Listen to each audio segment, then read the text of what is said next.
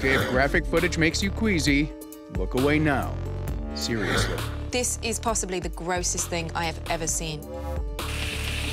Yes, these fishermen in Hawaii got more than they bargained for with their catch of the day.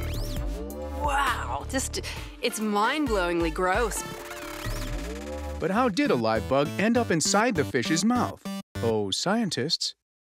This parasite is actually a crustacean called cymothoa, and it starts out its life cycle on the gills, the external gills of the fish.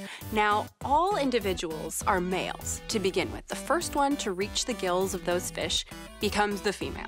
She then mates with all the males and continues into the fish's mouth.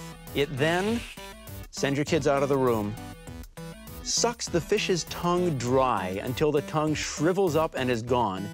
Then it substitutes itself for the fish's tongue and keeps the fish alive and continuing to eat while it stays there as the tongue, feeding off the fish's blood and mucus. Yo. Yo, indeed. And you look at it and you say, this is disgusting. And then you learn about what it was actually doing. And you know that it was worse than you thought because it ate the fish's tongue. Who does that?